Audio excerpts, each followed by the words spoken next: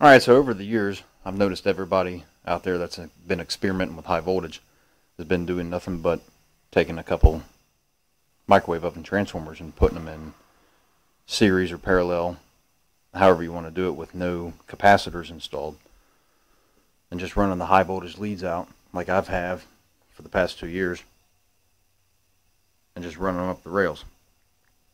The thing is, there's something called resonance that's involved, where you get the two high voltage coils in tune with each other with capacitors to get the most efficiency out of your output. That's something that I haven't done, at least until now. I've been experimenting over the past week with resonance and only one microwave oven transformer. Back here I have two capacitors. One is a 0.78 microfarad and the other one's a 0.68 microfarad at 2100 volts, which I have series paralleled here with the high voltage output. I also have a power factor correction capacitor down here, which is only a 10 microfarad recommended 80? I think it's 80 microfarad capacitor in line with your 120 volt input. This is what I initially want to end up coming up with the big stack over here. Thank you, Katie, for coming in there. She's also helped me out with this video. Anyway, what I'd like to try and do is show you what this looks like without these two capacitors installed. What I've done is I've installed a jumper wire right here, and all that does is bypass these two capacitors. So my high voltage output from the transformer right here goes straight through and right out the other rail. That's all that's doing. I got my chicken stick here, which is just connected to the body of the transformer, which is ground. And I'll draw a few arcs off of this and let you see what it looks like.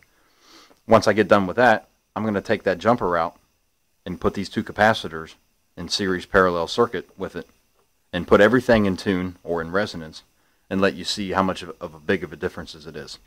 So Katie's going to take the camera over. What? Stand right here.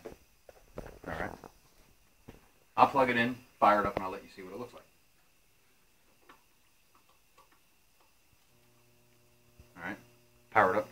You see the light on? So this is what it looks like when you normally draw off just a transformer, microwave oven transformer, no capacitors installed whatsoever.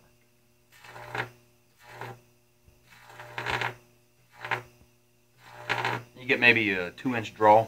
That's about it. Can you see it up here, up top?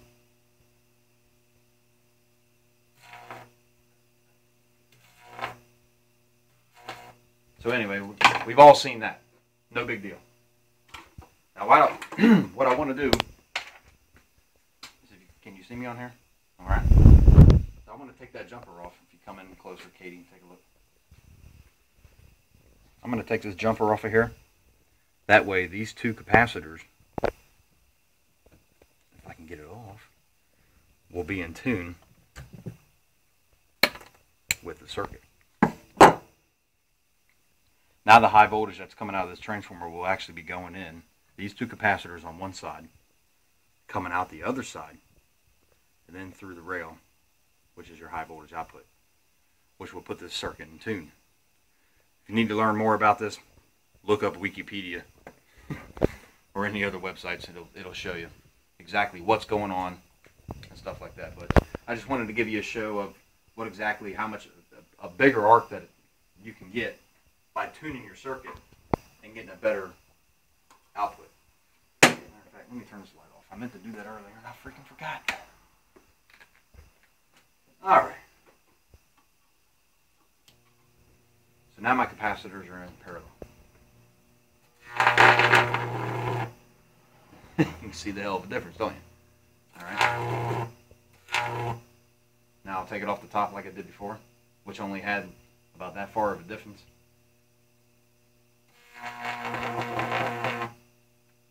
Now let me actually do the rail.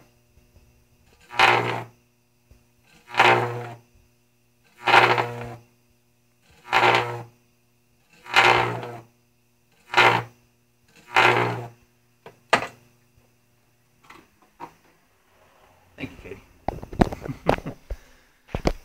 So anyway, that's the difference between having an actual resonant